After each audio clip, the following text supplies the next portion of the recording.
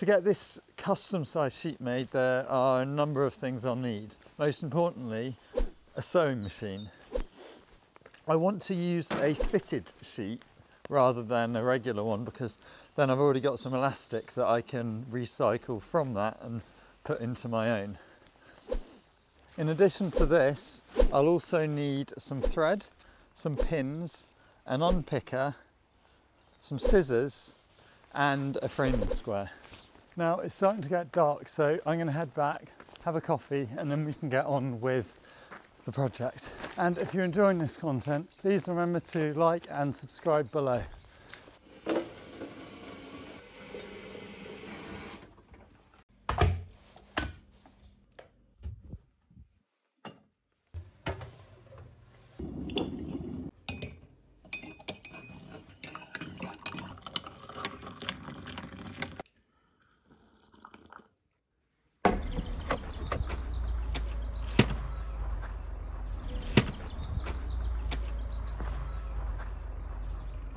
To make the sheet, I first needed to cut it down to size. I removed the elastic off camera. The measurements I used are as follows. Switch out the mattress dimensions for your own if you want to follow along at home. Grab some paper and draw a rectangle that represents the length and width of your mattress plus 10mm. For each edge, add the thickness of the mattress plus how far you want the sheet to fold underneath plus 20mm for seam allowance. Here's the equation to find the width of the sheet. You need to take the mattress width plus 10mm and add on 2 times the thickness, fold and seam allowance. So that's 960 plus 476, which comes to a total of 1436mm. It's far easier to cut the corners out of a rectangle than it is to try and draw the pattern directly onto your fabric.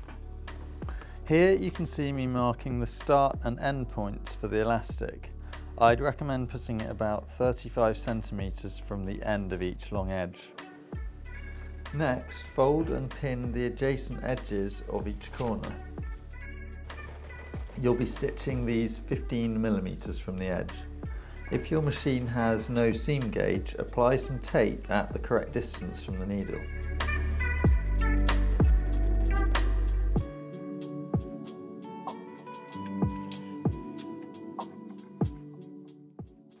Invert the sheet, then for each corner, flatten along the seam and pin.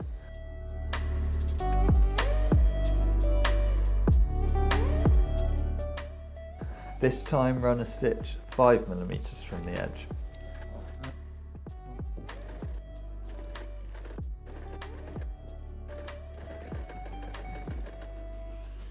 It's now time to create the seam through which the elastic will run. For 1cm wide elastic, mark the sheet 14mm and 40mm in from the edge. Fold to each point and pin.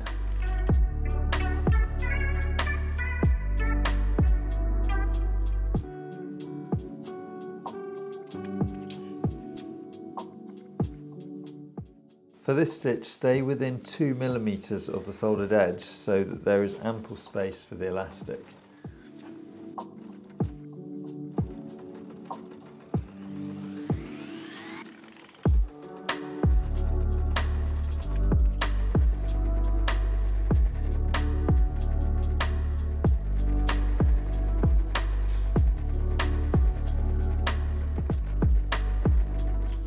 Almost done now. Feed the elastic through the seam and secure each end with a safety pin.